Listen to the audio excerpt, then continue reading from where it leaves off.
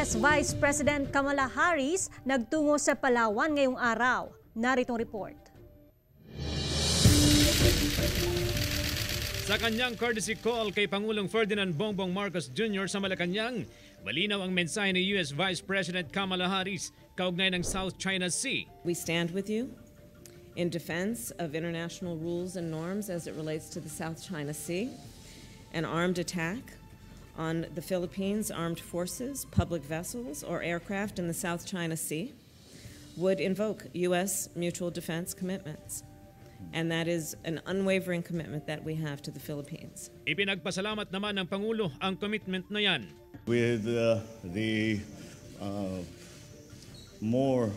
upheavals that we are seeing, especially in the region, these partnerships become even more important. Your visit is a very strong symbol that these relationships remain strong and that these relationships remain important, as indeed they do. Nagtungo ngayon si Harris sa Palawan, ang lugar sa bansa na pinakamalapit sa West Philippine Sea na bahagi ng South China Sea at kung saan may mga teritoryong inaangkan ng China.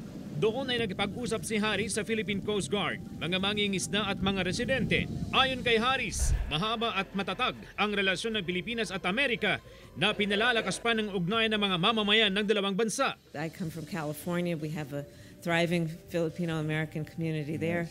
And in fact, in the United States, by last count, there are at least 4 million Filipino-Americans. Binanggit din ni Harris ang tungkol sa climate crisis at potential investment sa renewable energy na makatutulong daw sa ekonomiya. Prosperity through the creation of jobs, the creation of industries, and the bilateral relationship we have to coordinate. CJ Torida, 1 North Central Luzon.